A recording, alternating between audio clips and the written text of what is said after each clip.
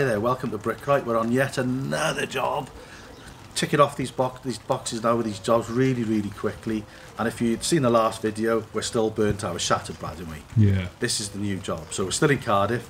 So we've got this section behind me here. That section's going to be a patio.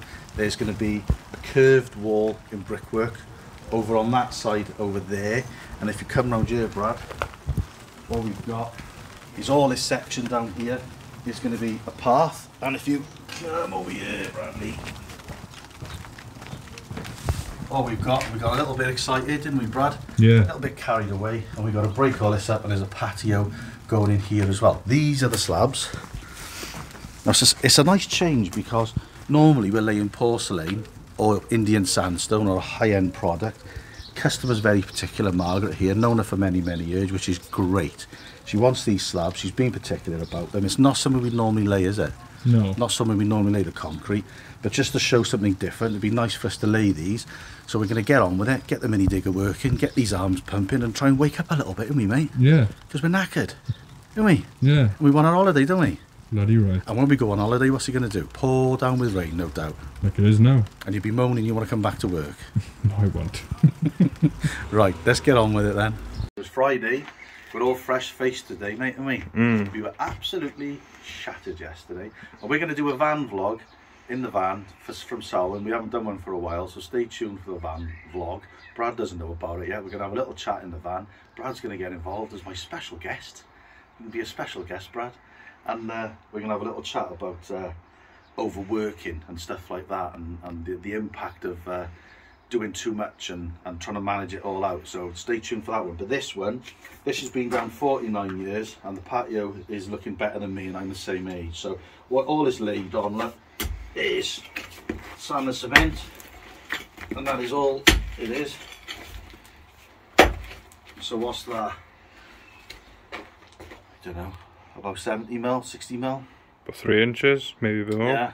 Give or And take. that's all, and then underneath that then is mud.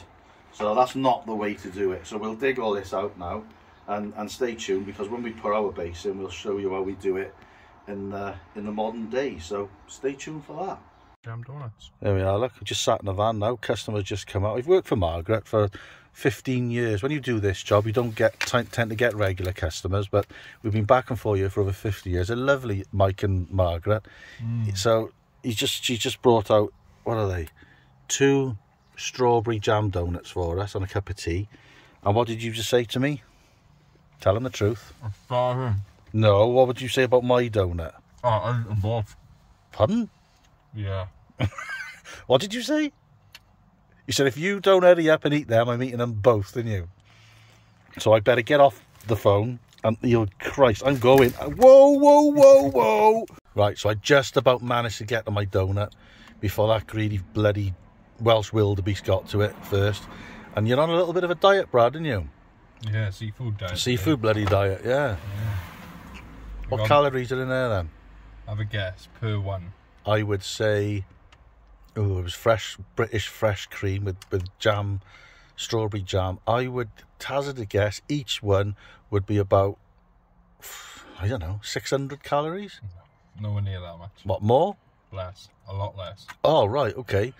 300. Per donut, 223 calories. Oh. 9.5 grams per one of fat. Fat. Yeah, saturated is 5.2, which is red, which is obviously ain't good. 11.5 grams of sugar. 13% of the whole donut is made up in just pure sugar. And then very little salt, 0.3 grams. Yeah, so basically then your diet is completely out of the window, all in 2 bites. Well, you have had me on the old pick and shovel today, so I'm sure I've burnt more than that. Well, you better hope so, mate, because that thing there that's poking out down there in front of you, I know, it's wobbled when I laugh. It's got to go, and we're both in the same boat, mate, aren't we? Yeah. And there we go, a day of hard graft, which, to be honest, I've actually enjoyed it. Brad said he enjoyed it today as well. We used it as a bit of a workout. So yeah, all dug out. So what we've got, look, is we've got our 150 mil. So you've got these slabs are 30 mil. You've got a 20 to 30 mil base underneath, bed underneath that. So what do we dig that? It was between like 150 and 180 in parts, wasn't it? Yeah. So I should, by the time we put our 100 mil of MOT1 in there now and whack it, that will be job done. And the sickening thing about this is we got all this to take up where Brad stood, and monkey brain here, who's holding the phone, which is me, hired that bad boy yesterday and today, and it's just sat there looking at us while we've been digging it all out, mate, haven't it? Because, like a bloody plonker that I am, I realised that the digger would fit through there width-wise, but what I didn't take into consideration is Margaret has got this ivy all over the house, and it narrows the opening, and we couldn't get through with it, Brad, should we? Could we? So I've had to pay now for 2 days for that mini digger to be sat there doing absolutely nothing. So, because you've worked so hard all day today, Brad, I'm going to take the price of that out of your wages, and you can pay for it. Days. Or I've taken all this out. I don't know what you've been doing all day, Bradley. Eating those bloody jam donuts in the middle of the skip there, look. So now we chucked all that on there between us. Done a good shift today, mate, haven't we? So should we go home now? Yeah. Enjoy the weekend, everyone, and we'll see you back here Monday. Finally got to use the digger on this section. So we're carrying on digging this section out now. When you're doing it, always be careful. You're looking for, Margaret actually told us that there was an armoured cable going to the garage. So always be very, very careful for pipes. You don't know where they are. So Brad's doing a good job there on his own. I'm on the digger. Some old fellas on the digger. And at this point, we're just working together, cleaning it all through, making sure it's all at the right levels. And then once it's all dug out, you can start bringing your scalpings in, or your MOT type 1. And it's a nice dry day, which makes a change in Wales. So Brad's carrying on doing it. What he's doing, he's putting the scalpings in such a way that it's easy for me to rake around. So put your first layer in, and then what you do is you put your first layer in, say 75mm, whack it. So you're going to be whacking this in 2 stages. And then what you do then, once that's whacked, start bringing the second load of MOT type 1 in. Again, he's just putting them in humps, just, you know, easy for me to rake around. Well, it's never easy, but he's putting it in places where it is easier for me to rake it around. If you're wondering what the blue things are, they're just screens. Margaret's going to be putting some stained glass in there with all lead, so that's different. Seen us on the time lapse doing all this. So what we got going on here now is this patio. We're going to do this in like 3 different patios, if that makes any sense. And what I mean by that is this patio here is going to be sloping down to that way. So all this runoff is coming down this way and sloping that way into the eco drains down there. So that's patio 1. If you move back, Brad.